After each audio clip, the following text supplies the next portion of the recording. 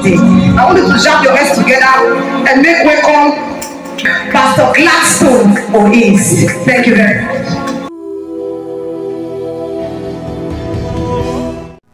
Now, the way the church is right now, the way we are right now, if you check your mind, if the trumpet sound now, how are you sure you will hear the sound?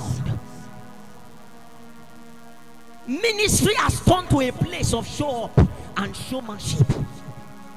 People do the work of God with designs.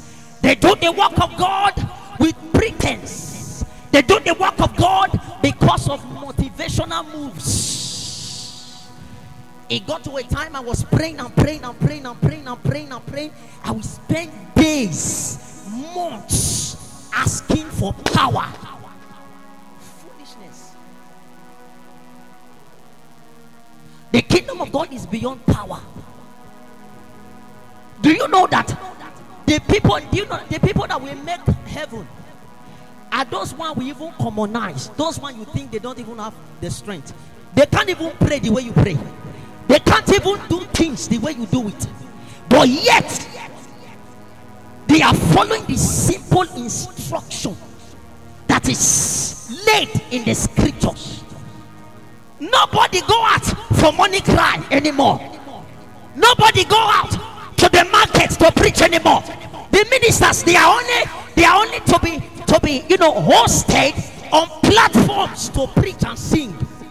That is not the reason why God called you. The Bible says, and he said, we will not serve people. He said we will give ourselves to the ministry of prayer and the word. Oh minister, you are not called alone to hold a mic just on the altar. There are people in the marketplace, go there. There are people in the school, go there. There are people in campuses, go there. There are people there everywhere. The prisons, people are suffering, but yet we will not go. If you want to check it, you will discover when you give these people this time, go to the market. You say you are called by God, you have a mission in your life. Since you became, you have never. The altar is polluted. The church, Ichabod, has taken over. If you watch the people, what is revival? Revival is not the fire that fall upon your head. Revival is calling the lost back to Christ. That is called revival. Then you will not need the strength of the Holy Ghost that will burn as fire upon that person. But for you to engage into this thing, you must have an acaso power, the power by which you compel people to Christ. So when you preach the word, somebody might leave you or refuse you, but that thing you spoke will burn as fire in his heart. Is it that the person come running back to you, or the person running back to somewhere that will keep the person in the Christ? The church is out of bad.